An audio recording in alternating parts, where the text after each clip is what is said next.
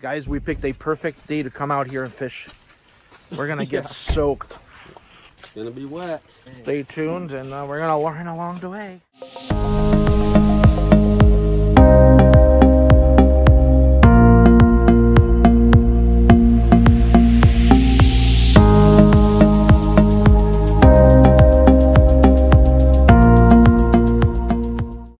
All right, guys, so if you're effectively trying to catch shad to use as catfish bait, what you want to do is, if you have an inlet at your local lakes or wherever you are, what you want to do is fish near where the inlet is coming into the main lake, because a lot of these fish will wait for the food to come in.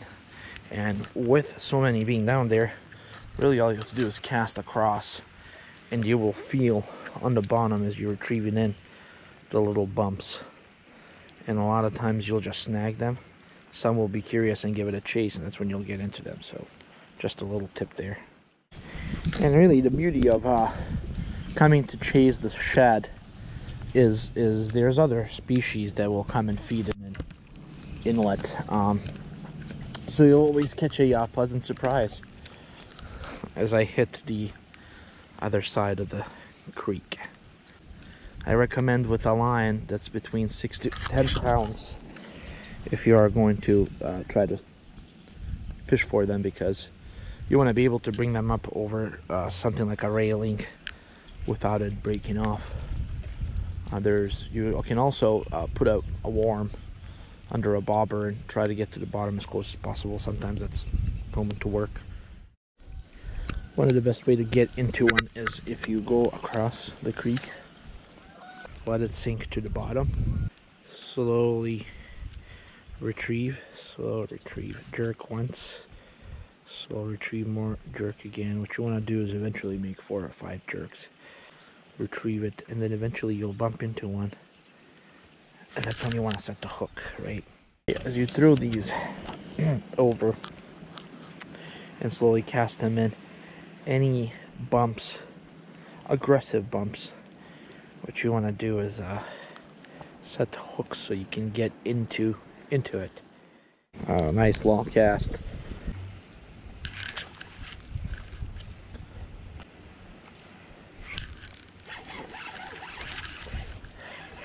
think it's a shad.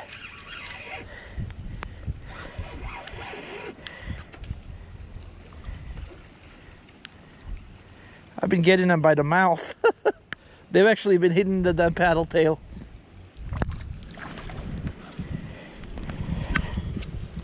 Alright, let's bring him in. They actually put up a quite entertaining fight. Not bad.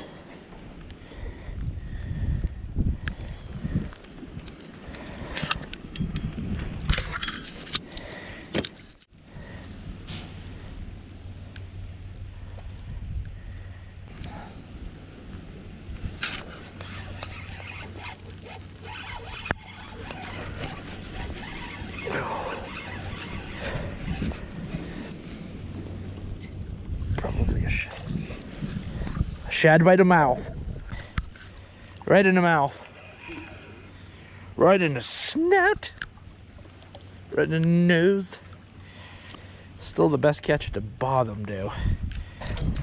These guys are great bait for catfish, guys. So a lot of times what you want to do is you want to cut the shad up. You'll cut the shad up in pieces, get it on a hook, and the catfish will eat it right off the bottom. You're not bumping into the shad like last time, though. I am every single cast. Are you? Yeah. There's one. Good stuff. Battling it in the rain, guys. Finally, here we go. I might have snagged the shad too. Feels like it. Maybe we're doubled up, guys. We're on the coast of Maine, guys, and we've doubled up. Oh man, I don't know. It feels like I got a shad by its back. Yep. Gosh, look how big the shad is, guys. Seriously, look at this ball. It's unreal, unreal. Yep. Put a whole one of those.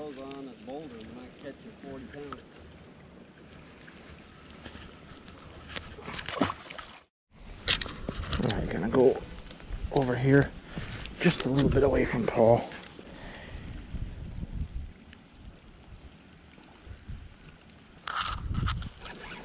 I think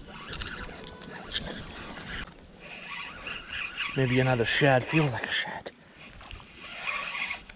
Maybe. Oh, yeah. There's no way. It's not one. Oh, yeah. Shad, yeah. That is the biggest shad. That's a 17-inch shad. You're just in the way, however you look at it. Nasty conditions out here. It's not stopping a fish from feeding.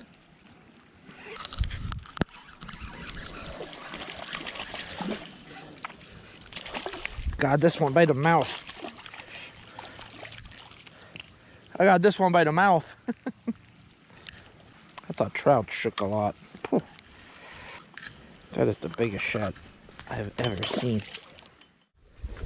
There you guys have it. I hope you enjoyed the little tutorial on how to catch shad. Best time to get him, honestly, is when the inlet is letting water in.